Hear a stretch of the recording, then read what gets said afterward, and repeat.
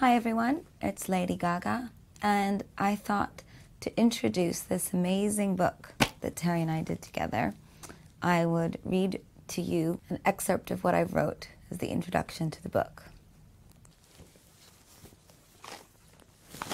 Dun, dun, dun. It's dedicated to little monsters, naturally. Terry and me. Sometimes it seems as though I've waited my entire life to be photographed by Terry Richardson. With Terry, the relationship extends beyond the photograph, and if you're lucky, he will teach you something truly profound about yourself.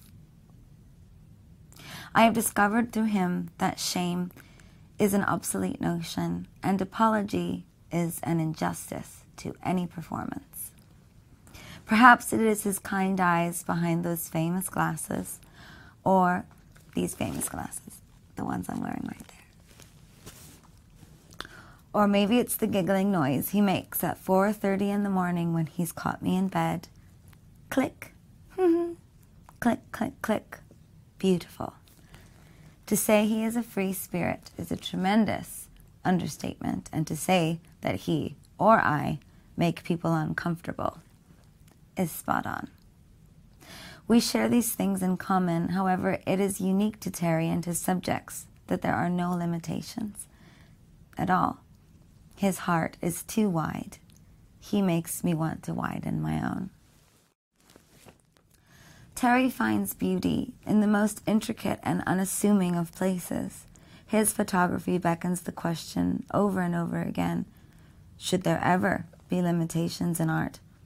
Because when he captures me in a moment of such tandem and artistic human purity, I'm convinced the answer is that we must push the boundaries of culture through love and acceptance. There is no moment too strange, no angle unflattering, no circumstance relying on blind artifice, and never a time that I feel embarrassed or unsafe.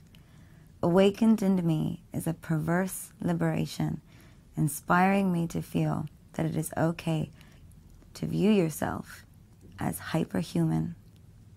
This is how Terry views me. I am so real, he says, that I am unreal. Lady Gaga.